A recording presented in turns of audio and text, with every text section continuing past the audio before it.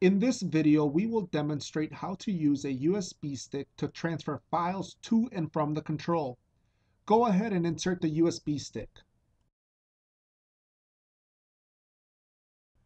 From the main menu, press F6 for Utilities.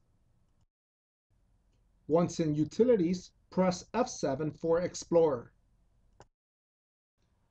This is the main screen that we will use to transfer files to and from the control. On the left-hand side, you will see the folders of the CNC. Use the up and down arrow keys to navigate through the folders. Once the USB stick is highlighted, the CNC will read the contents. Use the right arrow key to expand and view the files of the USB. We will want to create a directory so we can save our files to. Select Modify. Cursor down, select Create Directory and press Enter.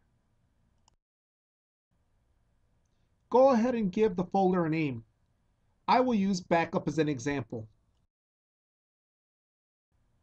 Once done, press Enter to create the folder. Use the up and down arrow keys to highlight CNC memory.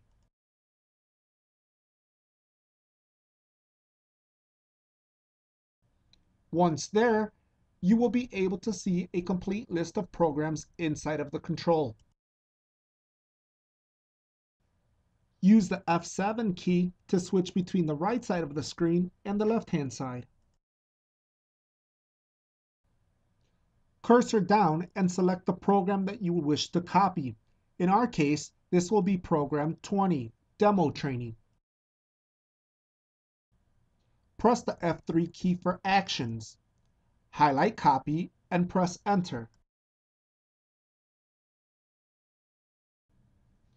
Use the F7 key to cursor to the left-hand side of the screen.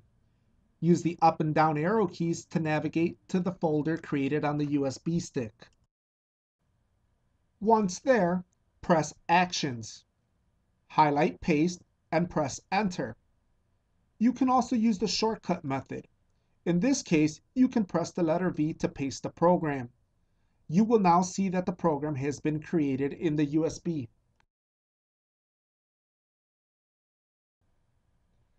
To copy from the USB to the CNC memory,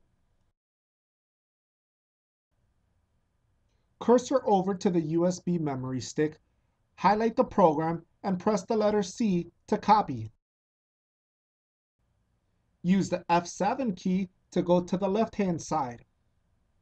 Cursor up and highlight CNC memory. Once there, press the letter V to use the shortcut to paste. If the program already exists, the CNC will prompt you. Press Enter to confirm and override the existing program.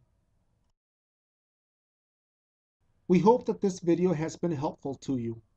If you have any further questions, feel free to contact our service department.